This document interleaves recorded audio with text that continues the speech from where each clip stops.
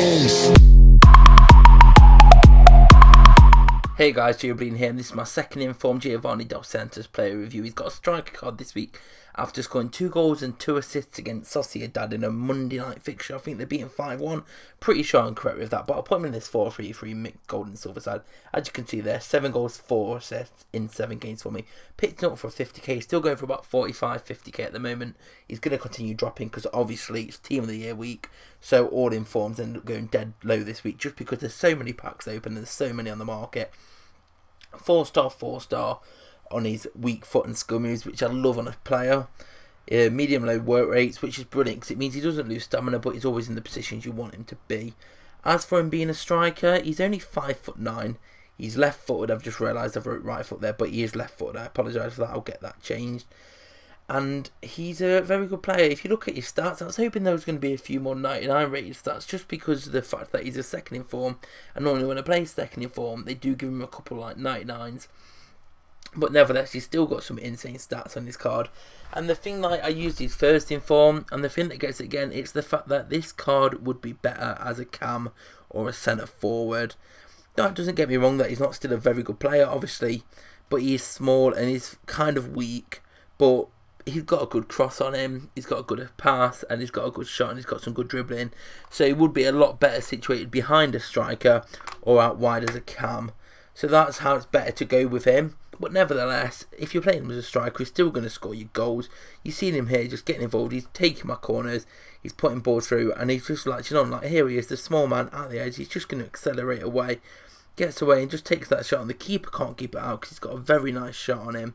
Obviously this being his second in form, so he has got pretty high stats and a massive shooting upgrade from his non in form. Here you see him just smashing it through the path of the keeper, cross goal. Keeper not doing much for it. The best goal he scored was probably the very last goal he scored for me, so you're going to have to wait till the end of the review to see that, I'm afraid.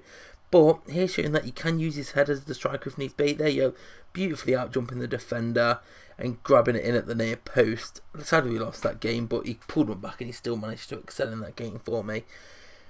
After Howard had a brilliant performance against him, he should have got more. Here you just see him racing on, and that's what he does. He times and spots perfectly. The medium low means he doesn't get tired, but he's still in the right position. So he just times his runs perfectly. He's got the pace to hang till the last minute and then time the run, running straight into the path, take the board, slot, back of the net, and that's what he does.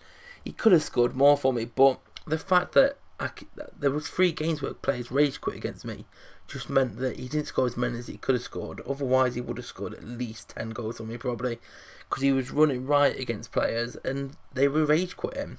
A couple of games obviously did last till the end, as you see with the score lines, you can tell yourself. But apart from that, he was a very good player to use, and I would recommend using him. I'd wait a few days though, because he's going to end up about 20-30k just because of how many are going to get packed.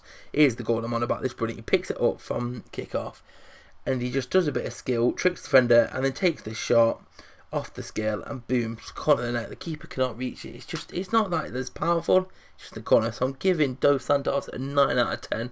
He's an absolutely brilliant player to use. I would wait a few days though, because he's going to be, as I just said a minute ago, he's going to be about 20-30k soon, maybe cheaper, just because of how many you're going to get packed. Obviously he's got his first on form, keeping him up a little bit, but he's brilliant to use, and I'd put him as a cat. I think he'd be better as a camera centre forward just due to his height. But if you want to play him as a striker, still go ahead, because he's still going to be good to use, lads. So he's getting a 9 out of 10 from me. Leave a like if you enjoyed this review. Subscribe if you're new here. I've been your host, GIOVANI, and have an A1 day.